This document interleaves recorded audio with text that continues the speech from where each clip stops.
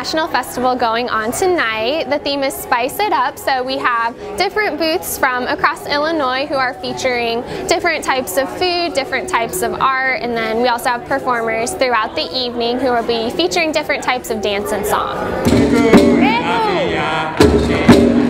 I really like it because, you know, I am one of the international students at UIS, and I'm so happy because we can introduce our cultures to UIS community and then public. You know, everyone can come and, you know, taste the food, see all dance shows. It is incredibly important to have a festival like this in order to increase cultural awareness. I mean, we have a lot of different people living here in America, and it's really great to understand all of these different cultures and to actually be able to fully experience them. Today I got henna at the International Festival. They also do it at the Women's Center every year, so I've done that before, and they do a really good job. It's just a cool design. Like, people in India will sometimes do it for weddings.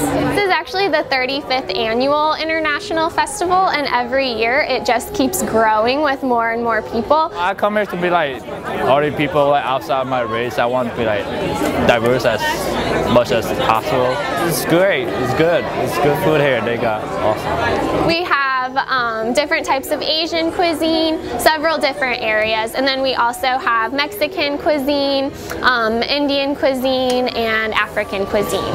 You get to see things that you don't normally get to see at UIS, like a bunch of different cultures coming together. We have lots of people here and they are all happy, you know.